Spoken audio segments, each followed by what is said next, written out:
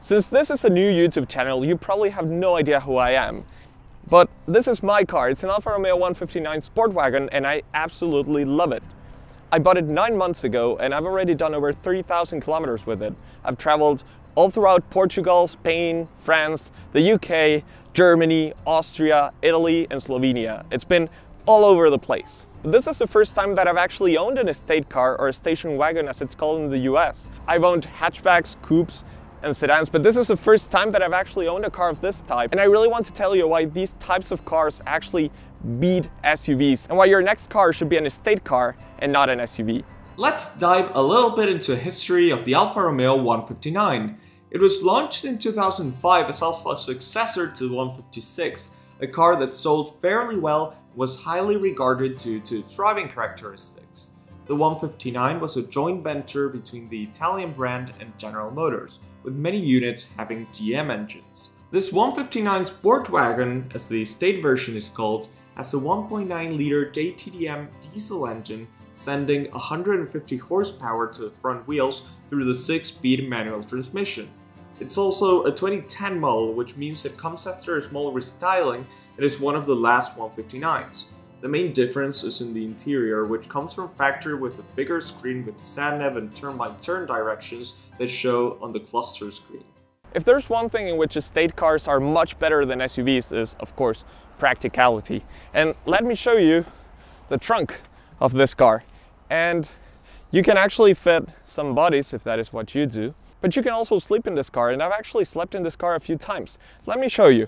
You just jump into the car like this, you fold the rear seats down like this, and you've got immediately a comfortable bed. Let me show you. See, you can actually sleep here. And if you excuse me for a second, that's exactly what I'll do now. But what is an estate car exactly? Estate cars or station wagons are essentially sedans with the rear end of a hatchback. In fact, both the sedan and the Sportwagon version of the 159 have the exact same length, 466 centimeters. This means that everything remains the same between either version when it comes to rear legroom, materials or suspension type. The only difference being in the fact that the roofline continues in an almost straight line, and thus the car has a completely different rear end. If you reached this point in the video, I think it'd be a great idea if you subscribed. This is a new channel for me, and having more subscribers helps a lot with getting the YouTube algorithm to do its magic. Thank you very much. And if all that space in the trunk is not good enough for you, you've also got roof bars, where you can also take far more luggage than you can take in the back. And if you want, it's also a sitting spot.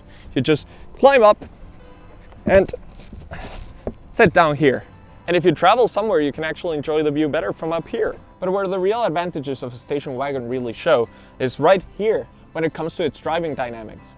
You can have all the cargo space of an SUV or even better, but all the driving characteristics of a sedan or a hatchback or even a sports car in cases like the Audi RS6 or the Mercedes-Benz C63 Estate or E63 Estate. It makes it so much better. You've got the best of both worlds. So when it comes specifically to this Alfa Romeo 159, what is it like to drive? I should say that I bought it because a friend of mine that works specifically with Italian cars and Alfa Romeos wanted me to test drive it. I previously had an Alfa Romeo 166 with a 3.0 liter Buso engine, and it was fantastic to drive. So I test drove this 159 and I just thought, okay, this is the perfect daily driver.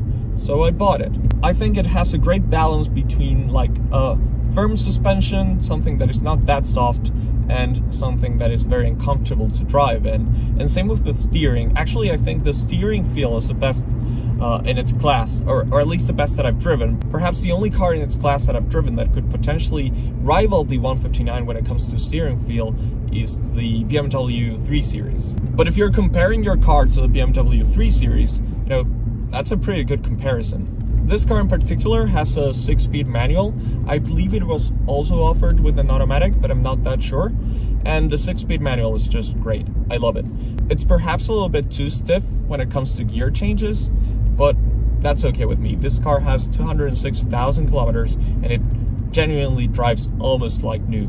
Although I have to say that I've already bought its replacement and I'm selling it to a friend next week. But I love this car, I genuinely do. And now let's see how this car accelerates on the highway.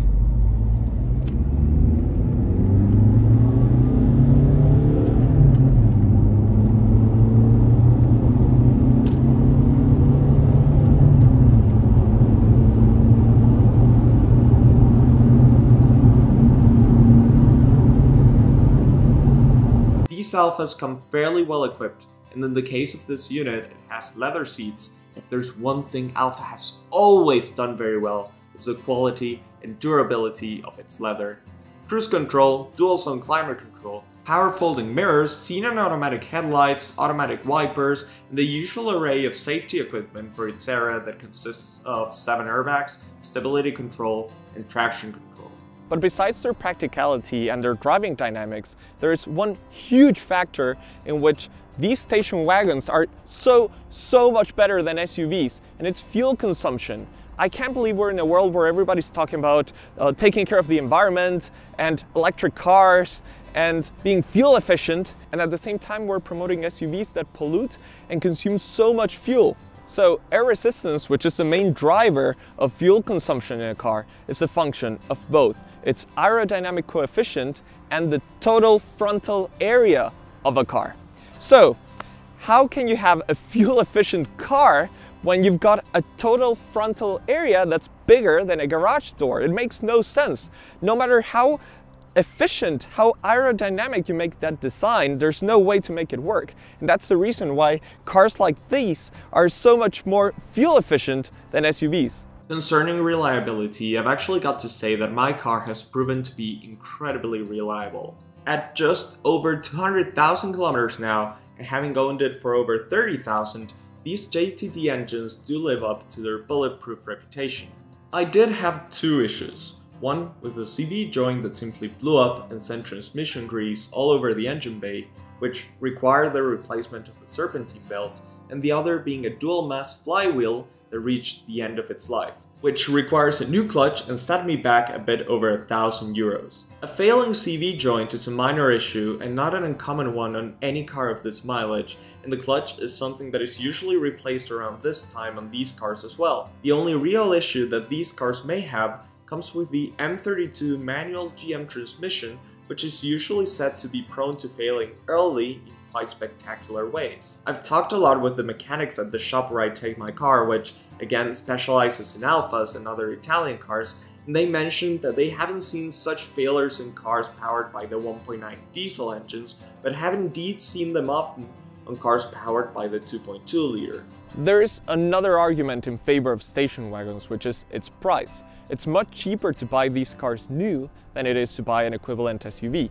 However, it's even much better when you want to buy them used, as they depreciate much more. Now, I know that's not such a good thing if you're actually buying these cars new, because you don't want your car to depreciate, but for people like me who buy them used, it's so much better. You get such a good deal when it comes to used station wagons that you just don't get in SUVs. So my last and final point for why you should actually get a station wagon instead of an SUV is its design. I think it's actually so much more stylish and better than the monstrosity that most SUVs are. For petrol heads, station wagons are already cool, everybody loves them, everybody wants an Audi RS6. But in the real world, where people see cars as just a way to go from point A to point B, that doesn't happen. This is just as uncool as it gets. And that's why I'm trying to change that. So if there's one thing both petrol heads and Greta Thunberg can agree on, is that your next car should be a station wagon and not an SUV. I hope you enjoyed this video, and I hope you like this car as much as I do. See you next time, and don't forget to like it and subscribe for more content on this channel.